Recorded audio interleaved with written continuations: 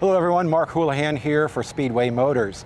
We are at the 2022 SEMA show, and we stopped by to see our good friend Mike Hamrick here with Wilwood Brakes. Probably the most common question we get from the people that write into us is brake fluid. Does it go bad? How often should I change it? That sort of thing. Absolutely.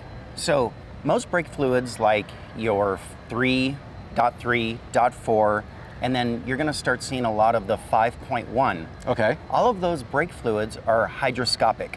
And what that means is, as they get warm or used, they absorb moisture.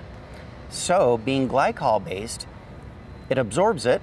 Gotcha. And then it gets into your system.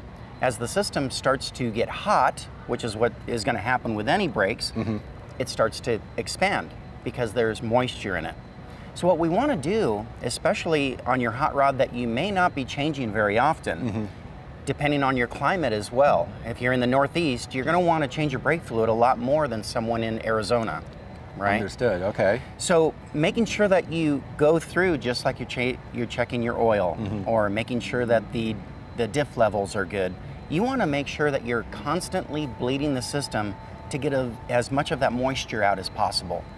That moisture starts to collect inside the brake system, and then if you've got, say, a cast iron caliper, what happens to it? Yep, we all know what water does, it rusts. Right? Yep. So your brake lines, the master cylinder, anything like that. So it really does break down over time, and if you're performance driving your car, it's imperative that you do it more often than not.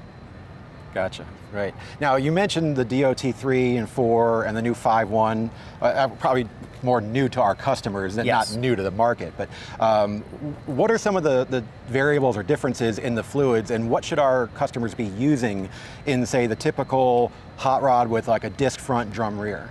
So in a hot rod like that, it used to be a DOT 3. Okay. That was great. The only difference between the 3 and the newer 5.1 that you may see is that the 5.1 has newer lubricants for late model vehicles. Okay. So very similar in properties as far as temperature, but you're going to find more lubrication for all of your ABS systems and late model cars.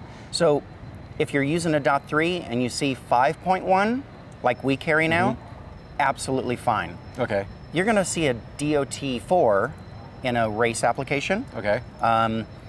Somewhere where maybe you're autocrossing regularly or doing track days. And in those instances, it has a higher dry and wet boiling point. Gotcha, because the last thing you want to do is boil your fluid when you're getting into that deep corner. Absolutely. and in that situation, you want to definitely bleed your brakes more often than not. Great, okay. Well, that's pretty much sums it up for brake fluid here with Wilwood. Thanks for watching. See you soon.